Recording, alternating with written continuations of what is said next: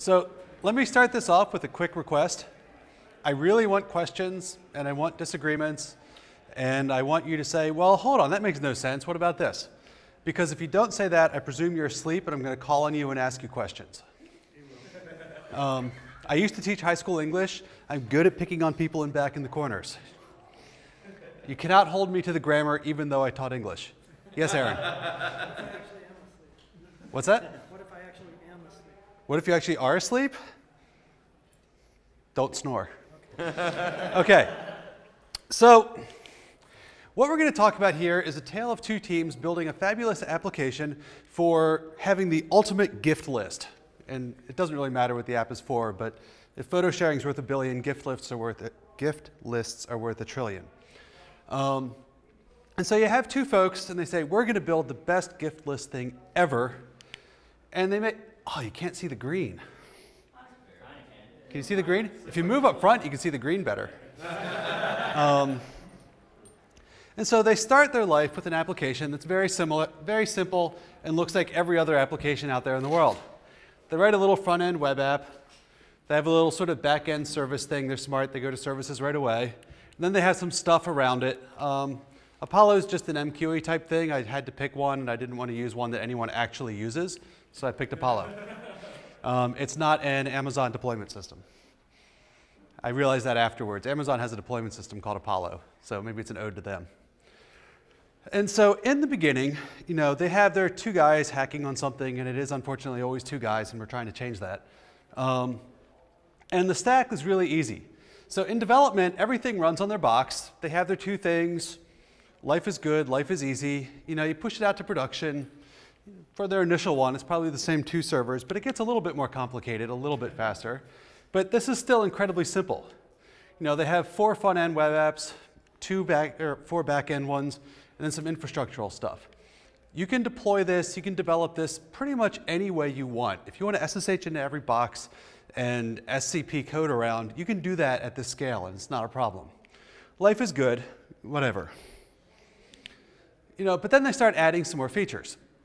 You know, they decide, oh, we need an API. Maybe we want to be able to support some mobile stuff, because turns out, you know, you go into a store, you're like, oh, I want that. Click, upload something. You know, people want to be able to discuss things. You know, you can make it social by adding comments. It's really cool. And then you can be a social gift list application. I say this having spent 7 years in the social industry. All you need to do is add comments, and you can call it social. Alex is not smiling. So, but the thing is that it's now getting a little bit more complicated, and they're getting a little bit of traction, so they hire some people, and they now actually specialize, and they have 2 teams. And I don't know why companies always go with a front-end team and a back-end team. I don't actually think that's the best way to organize things, but companies always go with a front-end team and a back-end team. And so, unfortunately, when you have all of this, you now say, oh, well, I'm on the back-end team, and I want to deploy the front-end stuff so that I can test, and I'm on the back-end team, and you start having all these communication burdens that 2 people sitting in somebody's living room didn't have. So you have to start coming up with some agreements on what you're going to do. And so now we're actually going to talk about, oh, see, I have something now, it's more complicated. Something different than Atlas first, because when I was putting together a pure talk on Atlas, I realized that I can't honestly talk about Atlas without talking about Galaxy. And so they say, okay, we're going to deploy software. We're going to support software for each other. We have our API server, our front-end server. How do we roll these things up? We need at least a minimal contract that'll let us work in arbitrary platforms. Because the back-end team, you know, they're really cool. They want to use Go. And the front-end team, they're really cool. They want to use PHP. What's that? So cool. Very avant-garde. Hey, PHP. It's the hipster language. It's cool again. Nobody, whatever. So the features of what's that? Poser. Poser?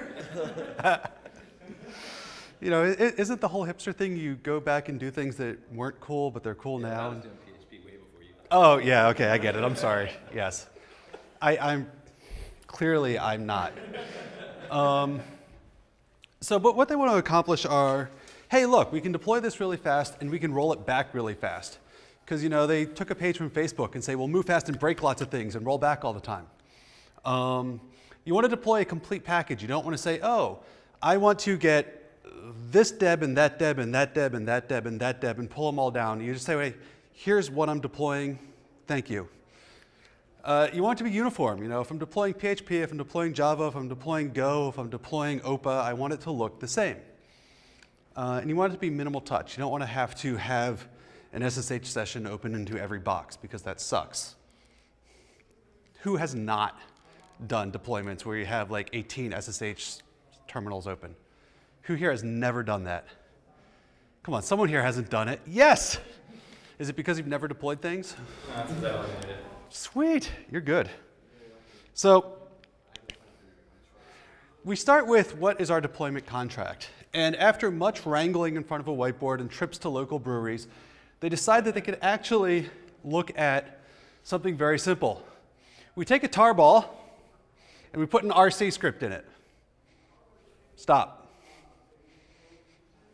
That's really the minimal contract that you need for a deployable unit. You have a tarball, you have an RC script in it, everything is inside your tarball. If you want to look at examples of this, I put a couple up. You can download them and look at them while I'm talking. If you don't believe me that it's that simple. Those are tarballs for Apache with PHP, whatever. You can put anything with the tarball or with the RC script in. And so that's good. That gives us a bundle. It gives us something to target. Because you say, okay, I'm working, I like it, cd ... tar, push it somewhere. You could do that. Really, you should use some fancy build tool that requires a lot of plugins or something. But whatever. So you have that. It's like, okay, we have this tarball. How do we get it onto servers? Well, agents are popular. I'm iffy on using agents for things, but they work well and they have a lot of benefits. So we'll run an agent. You basically manage deployment routes. You say, I can put this tarball here, this tarball here, this tarball here. Start, stop, and do some basic reporting on what's there. And then we put an agent on a server, and we're not going to try and do any weird bootstrapping thing. We're just going to say use Chef or Puppet to install that and keep it running, or Upstart, or Daemon Tools, or whatever you use to start these. And then all the agents are going to report into some console so that we can get roll-ups of what we have out there. And we can say, oh, how many of these do I have deployed, and so on. This is the baseline low-level infrastructure for doing reasonable deployments from their point of view. And this is a model that we've been using at Ning for a couple of years, where a couple means since about 2006. Let me go into demo mode. So I'll talk about the different ones at the end. I'm going to use a version of Galaxy called Sculptor, as in Sculptor Galaxy. Let's see. So I'll start a console. Can you all see this? And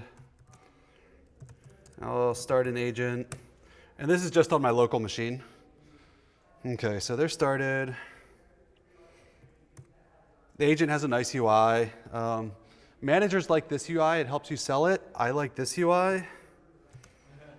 Sculptor, agent list. Hey, nothing there. Let's deploy something. I mentioned, let's see, I did this thing, copy it. We have a tarball. Copy link address. So that's a Galaxy tarball. Sculptor, agent, deploy. We'll call it, what do we want to call this? Let's give the deployment a name. Somebody propose something. ETE. ETE? We'll tell it to start as soon as it deploys it, save us a step, and we'll give it a link to the tarball. So are you including like Apache and everything else in there that you made for this? Well, I believe I am. Dear God, I hope this worked. It worked. So that tarball, well, let's actually take a look at it then. What does it include? Refresh the GUI, take a look at it. So it deployed to here. OK, so what's in here? There's that RC script that we said we need. And that just takes stop, start, restart, whatever you want to do. It includes Apache, you know, all your normal Apache stuff. It includes PHP. It's all right in the tarball. It's about 5 meg tarball. And there's this, including everything in your tarball. Let me segue into that for a second, because a lot of people like to argue with that. They're like, I want to use RPMs. I trust Red Hat to package Apache for me. Thank you. Thank you. It's like someone here has hopefully used Apache on Red Hat. I don't know who did it first, and I don't know who said it first, but somebody made a statement once that everything that your application needs that can vary, you put with your application and you deploy at the time of your application. The reason being that you will screw up what is on the operating system you're deploying to at some point. And you will test against one environment, verify, whatever you do, no matter whether you do careful testing or uncareful testing, you're going to screw it up. And so if it's going to vary, you know, so my personal opinion is I'm probably not going to statically link libc unless the version of libc matters, in which case I will statically link libc and I'll put it in there. This is, you know, so I got the idea initially from a guy at Apple. I know Google statically links the entire world. Let's see, who else does the whole thing? I know. Is your database in there, or is this just? What's that? Is your database in there? Well, no, because the database runs on another server, so it's a bundle that you put on that other server. Anyway, it's generally a good idea to put everything in there. There's a number of people who also say all your configuration also should be in that bundle. I'm iffy on that one, but there's a lot to be said for it. Anyway, so we have this thing running. I'm going to use the web UI because it's nice. You know, we can start it, stop it. Oh, it stopped, yay. We can start it. Oh, it's running again, yay. Apache starts and stops fast. It's not Java.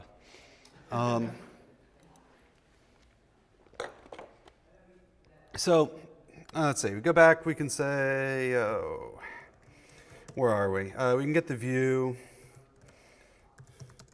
You know, here's the view from the agent. The agent reports into the console. There we go. What else can we possibly show you about Galaxy? Oh, we can stop things, start, whatever. We can clear it back out. That is Galaxy. Now, it's a very low-level tool. It basically lets you go out there and say, oh, start this, deploy this, stop that. But frankly, that'll get you a long way. Yes, sir? So if you make some kind of changes to your code, then you don't have to deploy Apache. So is it going to sort of honor files that are already on the file system and only update? Okay, so the question was, if it's deploying Apache and whatnot, is it going to honor files on the file system and only update? No, I mean like when you do an update, like the Apache has already been deployed, so you would probably still put it in the tar. Okay. File, but then some of the files would be different. Okay, so the question is, if you do an update, Apache has already been deployed, is it going to just update what's there? And the answer is absolutely not. So let's do an update. And the reason I don't want to do an update is, so an update, we stop it, we go back. The command line's much easier.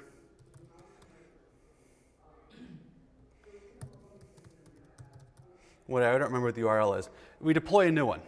And then if it turns out that the new one has a bug, we stop it and we start the old one. Everything is completely independent and self-contained. Everything has its own deployment route that it's going into. It doesn't, you know, I'm being recorded. It doesn't splat stuff all over the file system. An update is not incremental in this deployment world. You know, an update is, here's everything, it's all bundled together, go. If you have gargantuan things, the idea of doing an incremental is nice, but then how do you do an incremental rollback? I don't want to work that one out. I guess if you're like using Git or Subversion on your deployment servers to check it out, you could do that. Buy me some, I don't like that model either. But I got a lot of stuff I want to talk about, so I don't want to go into that unless somebody wants me to. Okay, cool, I won't. So anyway, let's see, that's going to fail deployment. Anyway, you could have arbitrary ones here. Let's start this again for fun. And life is good. We have Apache running. Actually, I'm going to stop it to save some memory because these things only have 4 gigs, which is not enough. So if we come back to the talk here, that gives us, just in case the demo wasn't working, I have a screencast of it. This one I do have the screencast. Oh, shiny, look. OK, yeah. Now, I mentioned that we've been using this in production at Ning for about 5 years. Sculptor is not the version we use at Ning. Sculptor is a version that tries to make less assumptions about how your infrastructure works. There is a Ning version, which begat the Nest version, which begat the Proofpoint version. The Nest version begat the MetaMarkets version. Basically, as people left Ning, because it's been open source forever, we just don't talk about it because then people want like support and bug fixes and things. They started doing it and they customized it because the Ning one has tons of assumptions about how your entire infrastructure configuration and everything works. Sculptor is an attempt to unwind that so you can say, well, my infrastructure works this way. Let's do it a little bit differently. The green blocks are because ops doesn't like me showing people our server names. OK, speaking of ops. Normally, ops deploys Apache. Ops deploys whatever version of you need. Frequently, ops deploys your applications. This model presumes that ops provides you a baseline thing into which you can deploy. So I love ops. I want to have ops people. They're great. They can carry the pager. They give me an operating system.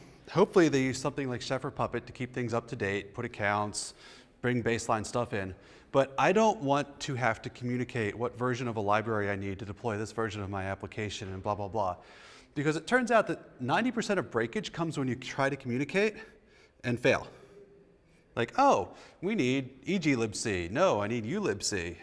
Well, those are ones you stat. Anyway, someone decides to put Linux libc back on for some reason, and nobody knows. So ops is great. Let them manage servers. Let developers manage what they run on. If it varies by deployment, let them do it. So, but this talk, OK, so I'm now transitioning off of Galaxy and back to the whole point of this talk, which is we have lots of people trying to work together and deploy software that works despite having lots of different teams.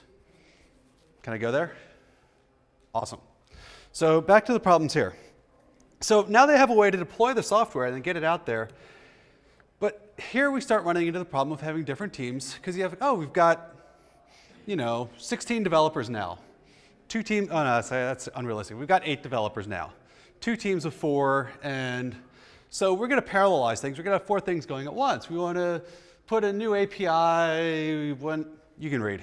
They want to have 4 projects going at once. And the problem with 4 projects going at once is now you basically have, for the API work, the API server is getting changed, and it relies on the gift server, so that's getting changed.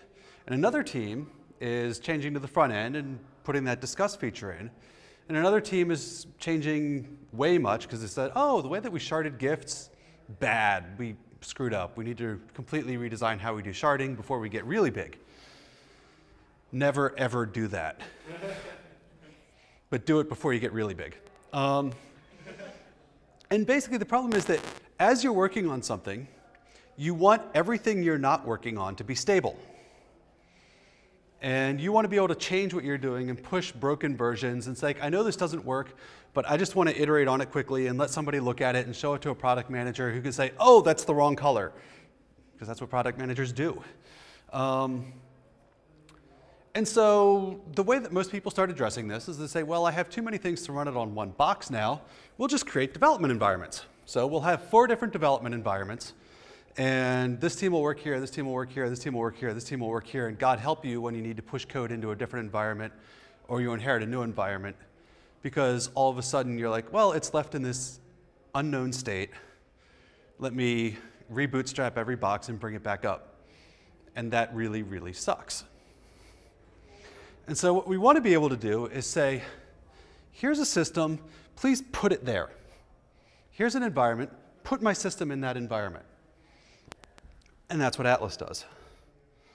So we start by saying, what actually does a system consist of? Well, we have, where did my pointer go? I think this has a laser on it. Yeah, it does. Sweet. So the front end team runs a system that has a front end load balancer, an API load balancer, the front end server, an API server, and some memcaches. And so, okay, we have that, but we need a little bit more information. You know, for instance, the load balancers are load balancers, and these are app servers, and that's something that we don't write, and so it's its own thing. It's memcache. And we care about how many of them there are. Ooh, I skipped one. You're not supposed to see this part yet. You know, so we only want one load balancer, you know, but we want 4 of the front end things, 4 of the API things, and 2 memcaches. And then we actually want to be able to say what's on them. You know, so we want to use Galaxy to install front end version 002, and we want to put each of these in the front load balancer, you know, vice versa. This is a special one. I left it in to be honest, which is we're a memcache. Lots of people use memcache, so let's register ourselves in a particular pool of memcache servers. When we see the backend team, this is using Zookeeper. You can use whatever you want. So what we say is, okay, right here we have a nice succinct view of this is what the front end team has. And if we want to change the version of the server, well, we change that. If we want to double them, we change that. And you could splat that out. Now, we have the backend team. They have their own descriptor of what they have. You know, so in that case, they own the message queue, they own Zookeeper. They have a nested system. If we look at, oh, come on, here we go. If you remember, we basically were sharding here. So each of these is logically its own system. And so we have a nested system of which we have 2. Each of those has 2 gifts things and a MySQL. And again, we basically now have the logical description of what the service looks like. From the sort of engineering or understanding what it is perspective, that gives you enough information. But it doesn't give you enough information to actually deploy or bring up one of these things. So in development, let's say that you're not on a 4 gig laptop, you're on a nice 16 gig desktop. You might want to use VMware to spin it up. And so you define an environment. So dev is the one everything defaults to. Thank you, Rails. We want to override the cardinalities. So we only want one of each of these things in development. We don't want to waste memory on extra ones. This is unfortunate glue that you need to be able to SSH into things. So generate a key pair. And this is where it gets interesting now. There are, I think the next slide does this, yeah. So a provisioner is one of the components in Galaxy that says, oh, give me a server. Provision a server for me. This one uses VMware with, it's right now set up to use vmrun, which is the command line interface to VMware. And then give me URLs. So Ubuntu, here's a URL for the tarred up Ubuntu virtual machine. Then you have bases, which are the things which line up between system descriptors and environment descriptors. The API server, base is an app server. Oh, in VMware, an app server inherits from Ubuntu, which uses VMware, installs Emacs, and then puts the sculptor agent on. And life is good. In a different world, so here's actually a snippet from Ning's configuration. We use chef to assign things into roles rather than explicitly saying apt, go install Emacs with apt. Chef is nice, you can just do it, put it in this role. We use RDS, so some configuration information for an Oracle and RDS and EC2. But it works, and we interpolate in what the image name is, because if you're using Ubuntu, they take their images down for some reason. They don't just leave them there. They're like, oh, here's an updated version, we'll get rid of the old ones. We're lazy, we just use their base image. It forces us to actually get the chef recipes right, rather than having the magic AMI. So if you want to now bring up a system, you clone the definition of it, you go into the directory, and you converge it. Let's look at that.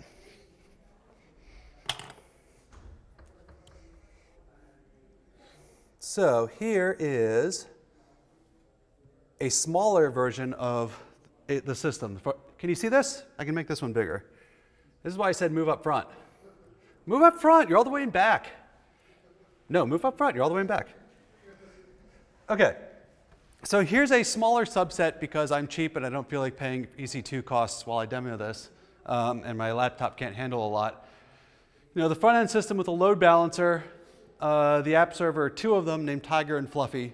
You know, if you care about your names, you give it an array. We're going to install Galaxy and add it to the front load balancer. Here's the VMware thing. I'm not going to do that because I was preparing this and the wireless here is horrible. So I'm just going to go straight to EC2. Now this one is a little bit fancier looking. Let's look at it real quick. So this just displays nice progress bars. You can turn it off if you want to see the log instead. This will ask you for your API key and so on, and then just record it in configuration. And here, the environment, you can define servers that don't make sense from the application perspective. So we need the Sculptor console.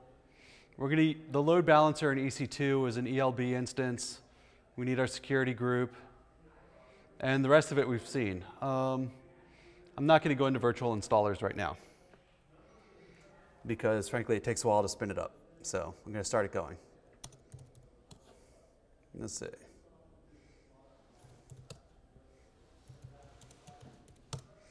OK, Atlas. Oh, and you'll notice a quick convention. Everything sits in a model directory. -E, EC2 front, tell it the environment, it defaults to dev. We're going to do EC2. Let's bring up the EC2 instance. Come on, please network, work. Oh, there we go. And now, yeah, security group creates fast. And it's just going to go wend its way across bringing up servers. Come on, EC2, go fast. You can do it. So this is going to bring it up. It's going to configure the load balancer. It's going to spin up the servers. It's going to put them into the right role. Unfortunately, I used absolute positioning for the progress bars, for which I apologize. Whoa, I confused it. Unconfused, you can do it. There we go, it's making progress. It actually provisioned the EC2 instances. What's the console zero bit about? What's that? What's the console zero line? Okay, the console zero line. The way that it names things, if you look at, oh, that doesn't work.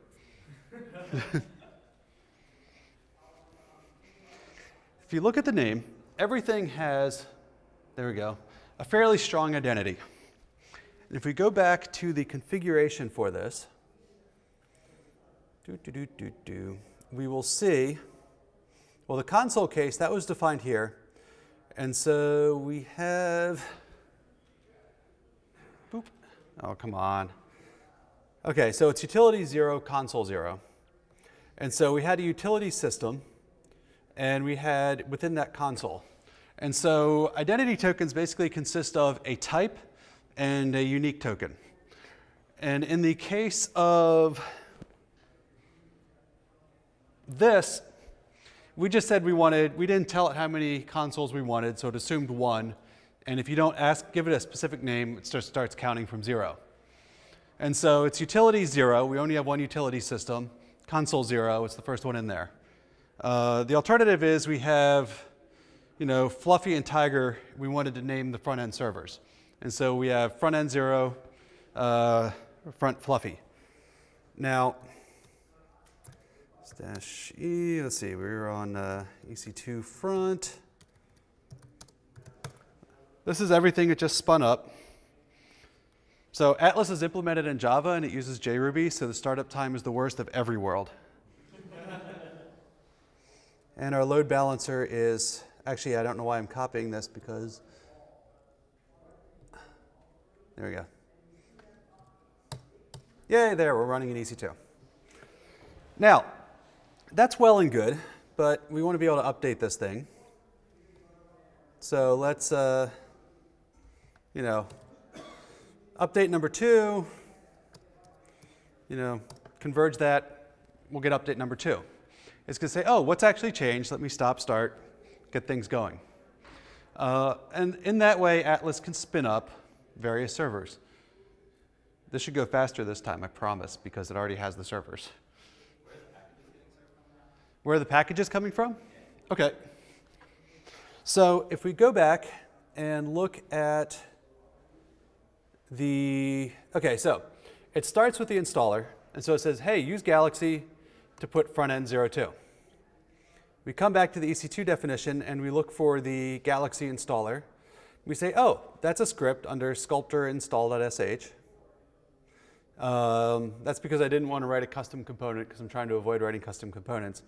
And that's just a shell script that will be executed on the server, which in this case, the semantics we want are, there's only one thing of a given type on a server. So it says, oh, is there something there? Wipe it out, put the new one on. There are various ways you can do this.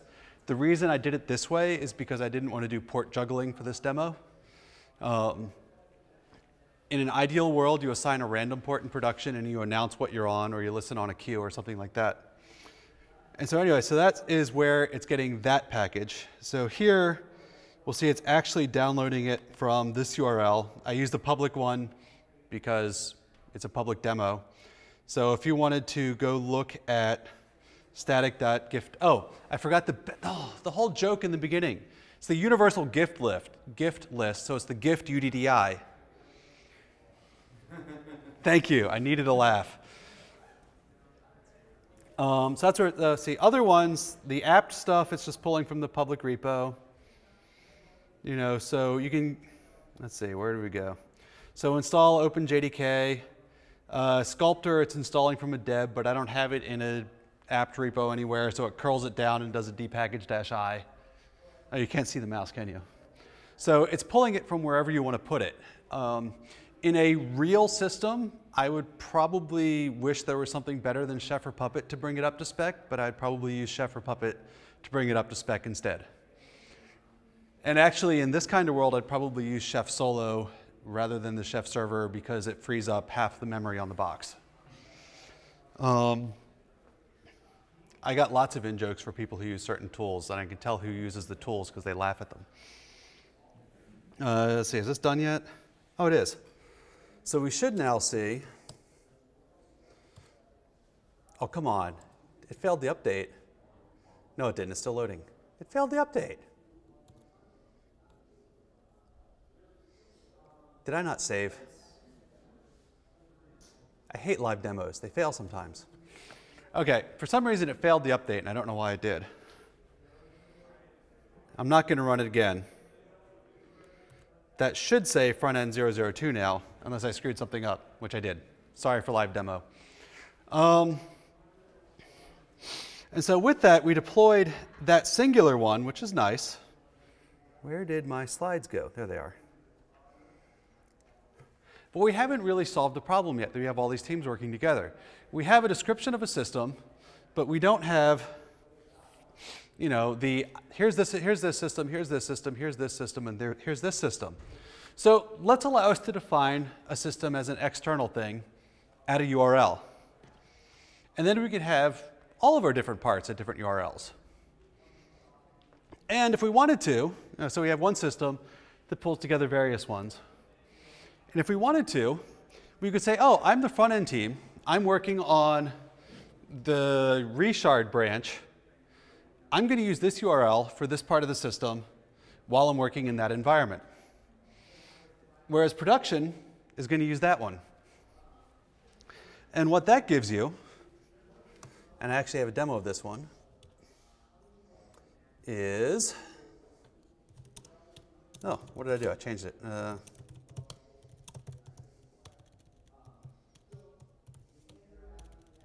Type.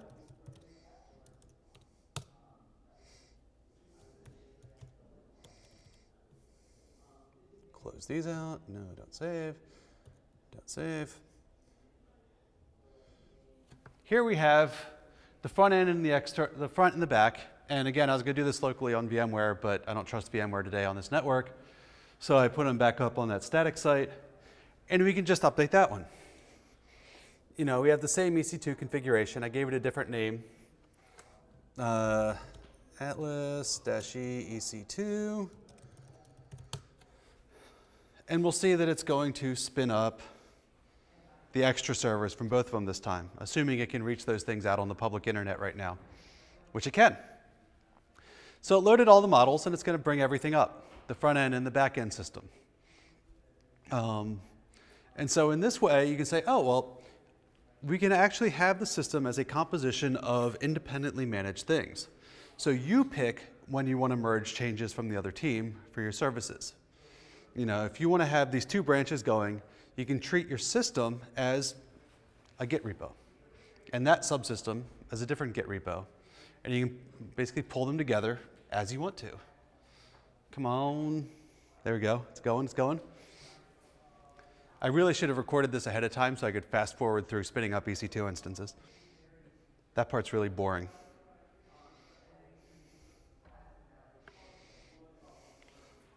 Because what I wanted to do is I now have this whole spiel where like, oh, let's update it. Well, let's add some. Let's remove them. And it just actually correctly converges the environment on all those changes that you're making. Yes, sir? So if I want to configure like an F5 load balancer or something like that, yep.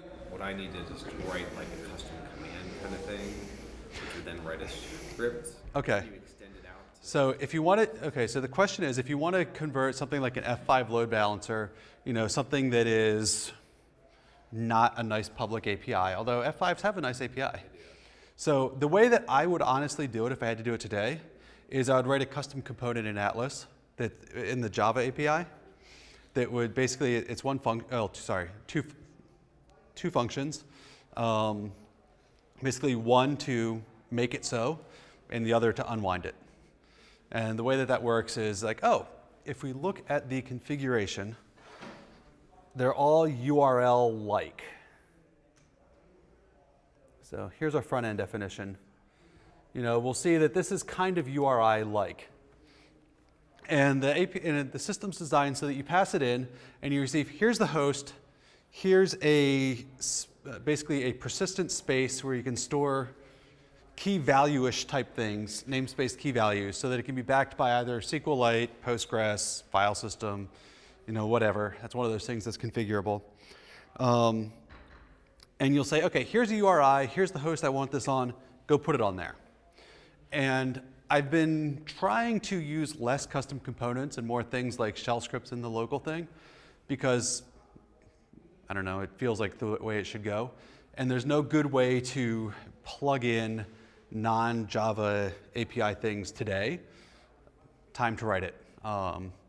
It would be very easy to say, here, invoke this external plugin as a separate process, and I'll pass it information. That doesn't exist yet. So to configure an F5, you probably want to write a custom plugin, or you could use the script thing like I did for talking to Sculptor, if you just want to have it as an external script and it doesn't need a lot of extra information. You had a question? I did actually. Go. But, I mean, this whole stack is kind of new to me. I usually like use Chef front to back for the deployments yep. as well, and I like where you're going. But with everything bundled and vendored up and in that one bundle, what do you do about differing architectures? Like, for example, I'm demoing on a Mac, but I deploy to an Ubuntu system. Yep. Right? Like, so I don't see how the package affords to that. So the question is, how do you actually do things on different architectures? So that's not, so back to the Galaxy side of things. If you're producing a single binary bundle, how do you do that for different environments? Well, you produce a bundle for every environment you want to deploy onto. So for the gift UDDI,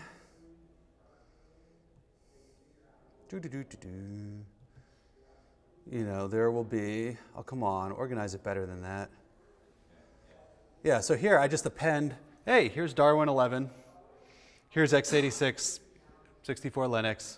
You know, these are the various Apache things that I built up for here. And if we actually look at the configuration, you can see the artifact, oh good, it kind of finished. Here we go, the EC2 definition here, it's in the other one. You can see where the front-end system, the console is actually spinning up a build environment for me and checking out the front-end web server so that I can, you know, build it and push up to S3 there very easily. So if you need Apache on a particular version, you build it against that version. And honestly, like I can say from 7 years of doing it, that's a good way to do it. It works fine. If you don't care that much, you know, you don't actually have to do that during development. So if we go here is the project for the front end system. And I want to bundle up a new one. I just bundled it up. You know, here we go. I'm building a new, you know, it builds really fast because I already have Apache, PHP, and all that built. Otherwise, we'd be waiting until the next conference for PHP to finish building. But there we go. We have 001 snapshot right there. That works fine for the most part. One of the versions, you know, so a gentleman I know, Henning, who also uses Galaxy, does, you know, considers Apache to be one of those things that what version you're running doesn't matter. And so he just RPM installs it. Actually, he probably doesn't even RPM install it anymore. He, you know, they just finally put Chef in. He probably has a Chef recipe to put it on. There's many ways to do it. I like anything that you care about the version, you want to put in that bundle. If you don't care about the version, yeah, fine, you know, let the base operating system worry about that. We should now have the entire world. Oh, come on, where's my terminal? There it is. Oh, I CD'd out. Model. And atlas-e ec2 list. Actually, it's just SSH into the console.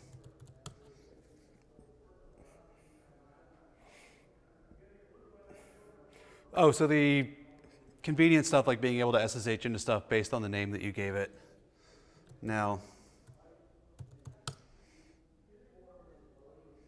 and we see all the Galaxy instances fired up.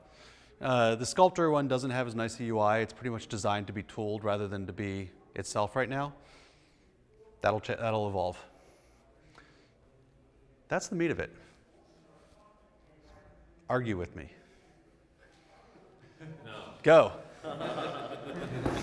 I'll keep asking another one. I think you're speaking my language here. I'm really enjoying it. But you know, you have your front end team, you have your back end team.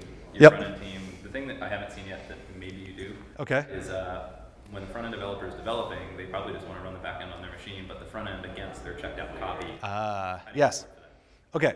So the question from Matt was, typically you may want to say the backend team, you want to check it out, you want to spin it up on VMware or your OpenStack stuff somewhere, and you just want to run your local version of the front end. That goes into something I specifically avoided talking about in this talk, which is configuration, service discovery, and how your system wires itself up at runtime. But I'll go there. In general, I believe that most of the time, you're going to be better off having your systems discover themselves dynamically at runtime. There are a lot of mechanisms for this. There's the formal IETF things like DNS-based discovery that Apple came up with that I honestly think is an abomination.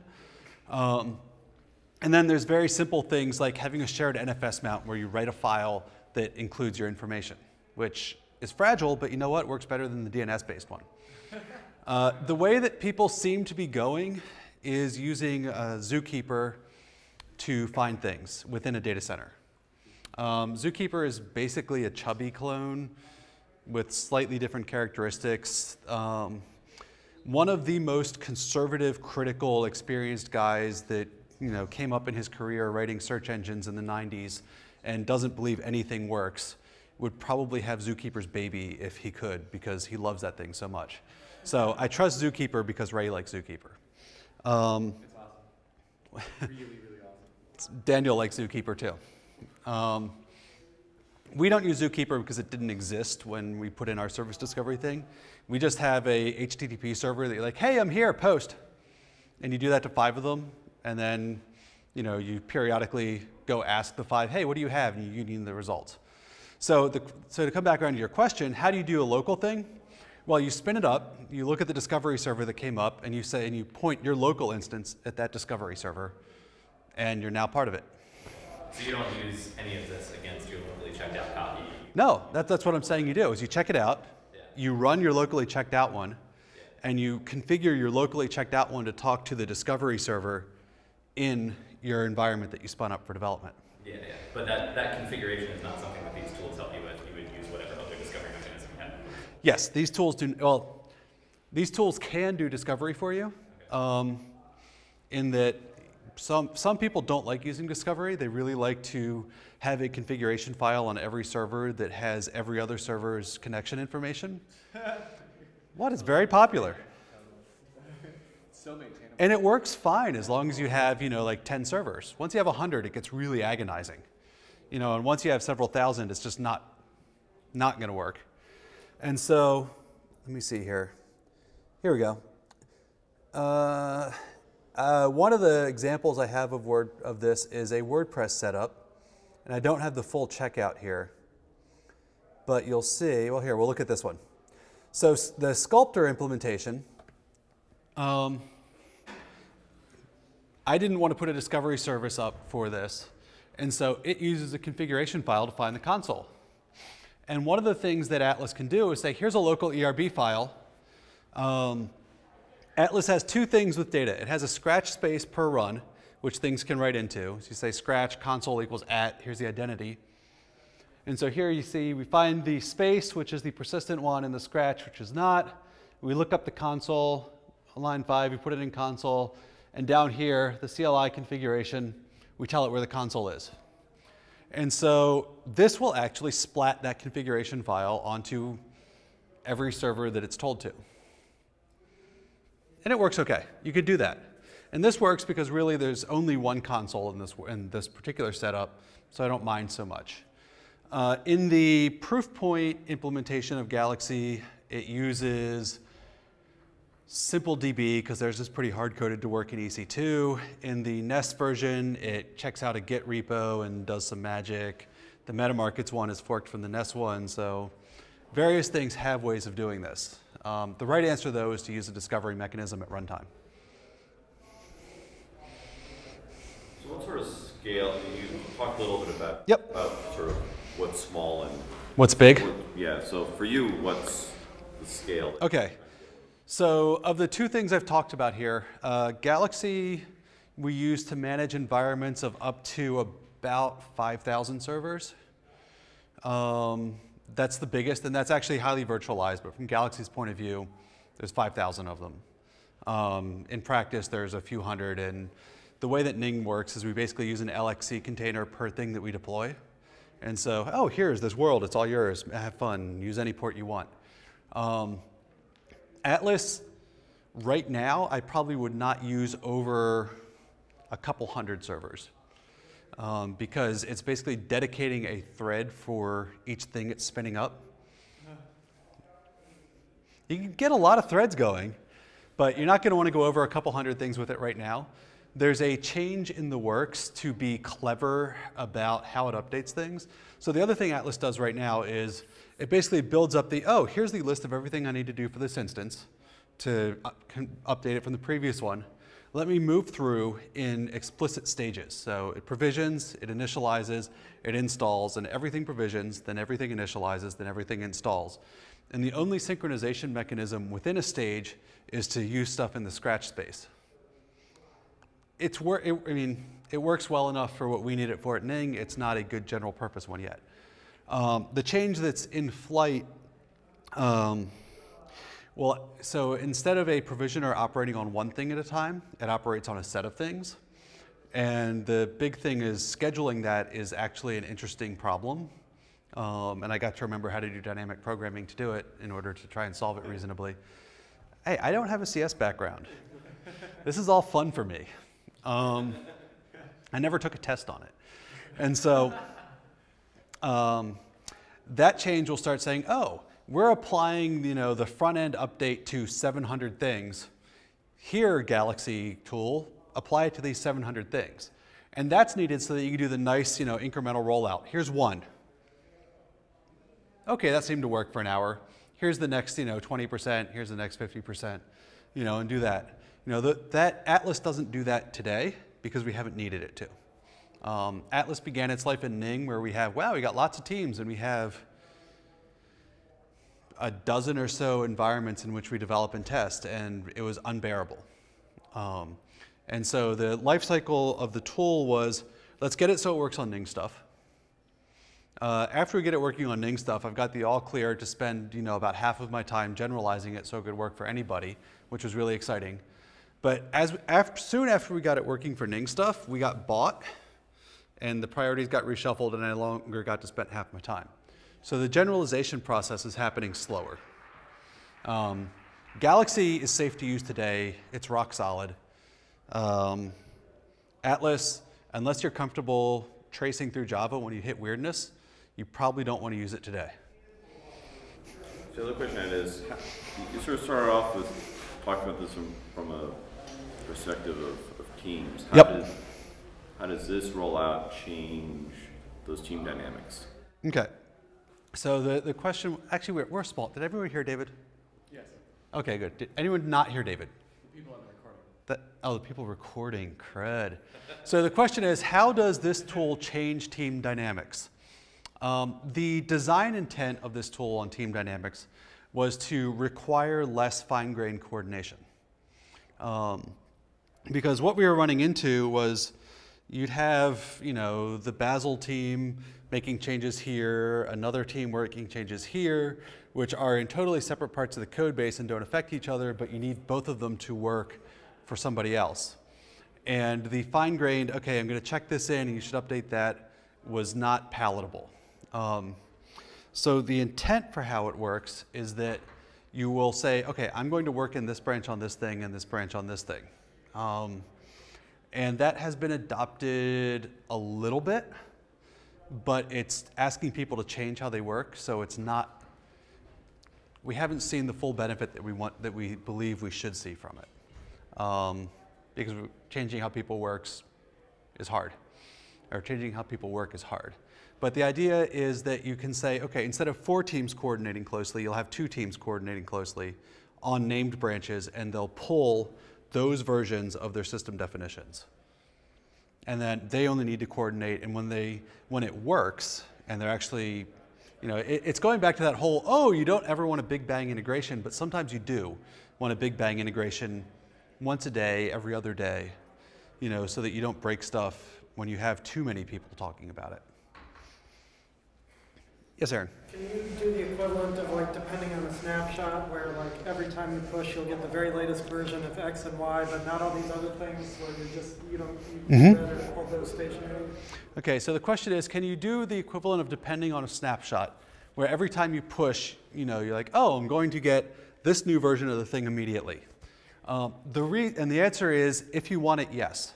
The reason that this is all text-based and all file-based and imports things via URLs is so that you can actually wire all of that up via commit hooks.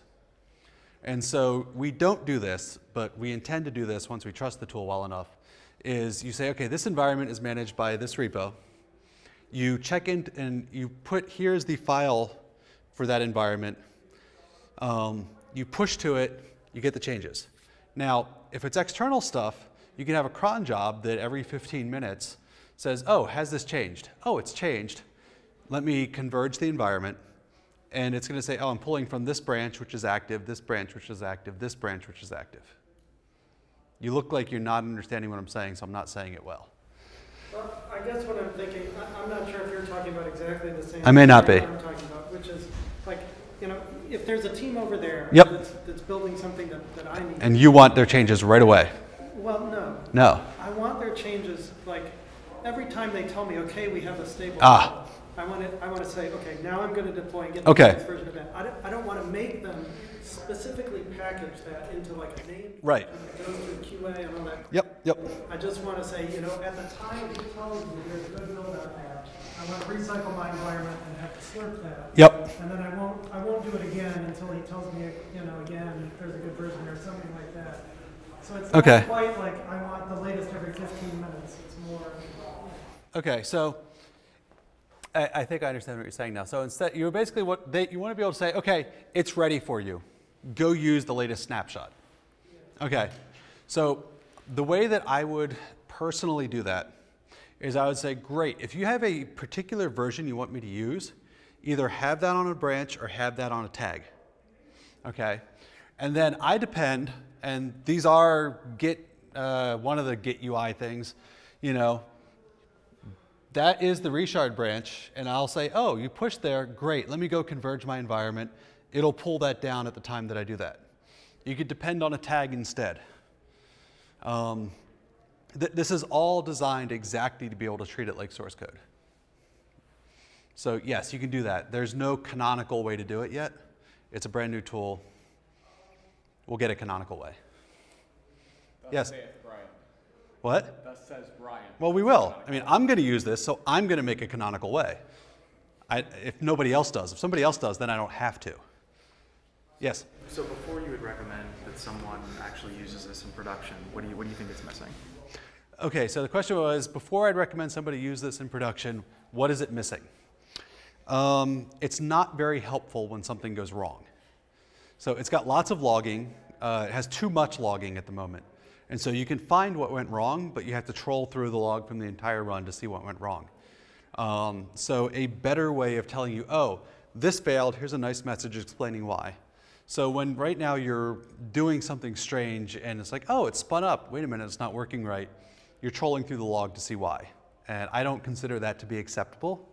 So, I mean, I consider it acceptable for me. I don't consider it, you know, like if you were using it and it's like, hey, it didn't work, help. It doesn't hold your hand.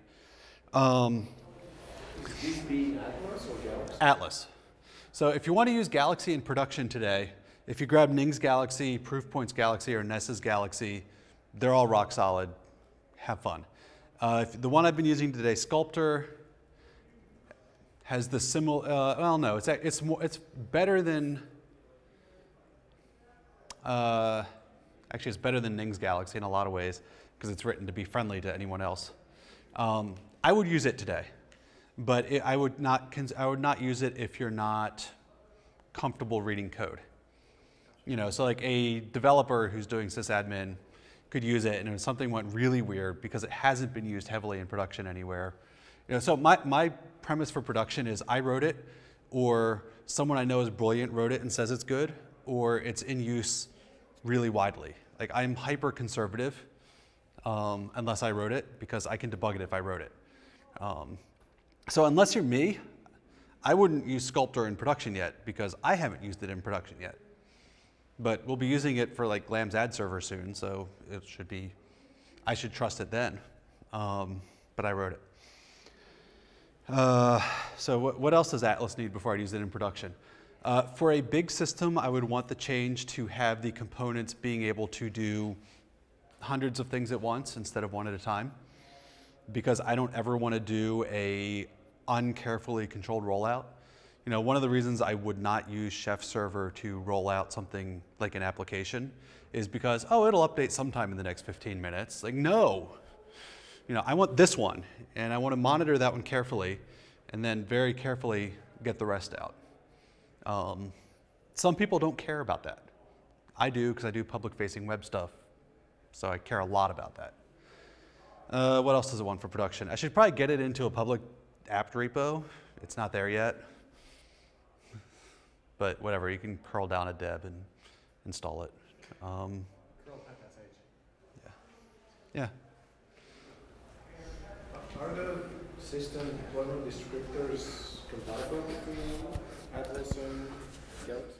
Okay, so the question was, are the deployment descriptors compatible between Atlas and Galaxy? The answer to that is the question doesn't necessarily make sense.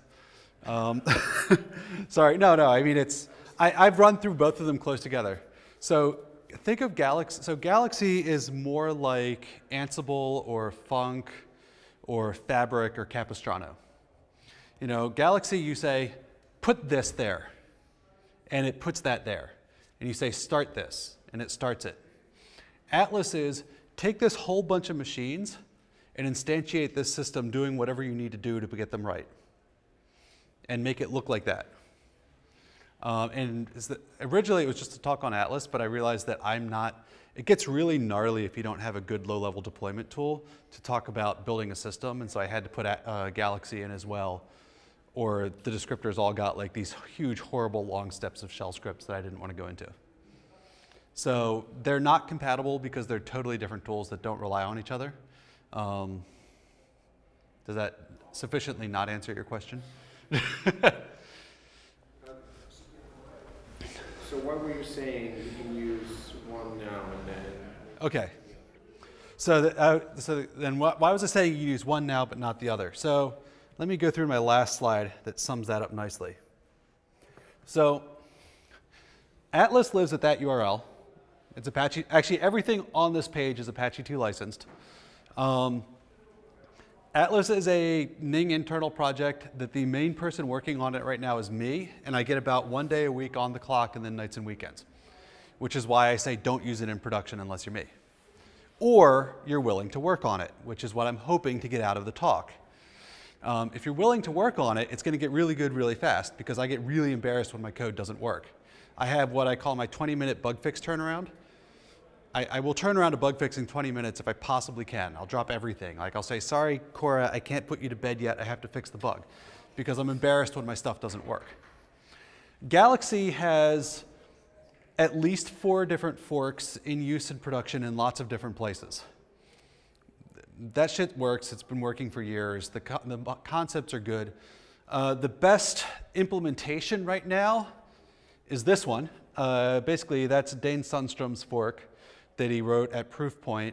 I don't know if it's going to become the best because he started at Facebook day before yesterday. So they're not using it in production, but Proofpoint is, and we'll see what happens with that. But it's probably the best one, but it has no documentation. This one has the best documentation, but it hasn't been used on as big a system. That's Henning Schmiedehausen's fork. He's German and he writes documentation like a German. Sorry to make countrywide slurs, but Germans write a lot of documentation. So you can figure out how to use that one. That's my re-implementation to make less assumptions about the infrastructure. That's Pierre. He works at at Ning. He used to work at VMware. He has re-implemented it about 5 times. He has the best understanding of how it should work. And he manages Ning's version for the most part. He has his own branch for where he goes in and does strange experiments. Like, I'm going to do it in Erlang today. You know, he's 20-something and no kids, so he can do that. And then Ning's canonical one that is the one that's been used the most and on the biggest systems, which Proofpoint's catching up, but Ning's is still slightly bigger, is at the top URL. And then all the code from today is in this, and I'm just going to sort of keep that as an example of how to use it, and I'll keep it updated.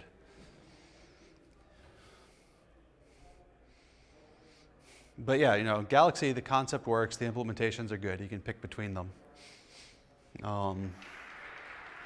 Atlas isn't quite there yet. I'm tempted to quit my job and work on it, but I don't have that much in savings yet. Maybe if Glam does IPO this year, I will. I don't know. But it's an interesting enough problem. The other thing that you should consider if you're looking at this, all of this is designed if you want to have very tight control over your running environment. If you actually are willing to accept lots of constraints and not so much control, who was here for the last talk in this room? Yeah, go look at like Cloud Foundry or Heroku or something, because frankly, they're going to take a lot of crap out of your hands if you don't care about the details. If you care about the details, this is the care about the details version of Cloud Foundry. Cloud Foundry is a lot higher level, but you have to worry about less. And VMware has like 8,000 people working on it. So bugs get fixed faster. Argue 8,000 times is good. What's that? Argue 8,000 times is good. Okay, well, it's not well, it's a different problem. Right. Yeah. Yeah, it balances out. Yeah. Nice. Cool. Hopefully I can give this talk again in a year with actually much more use cases on how teams use it rather than how they might. We'll see. Thank you, everybody.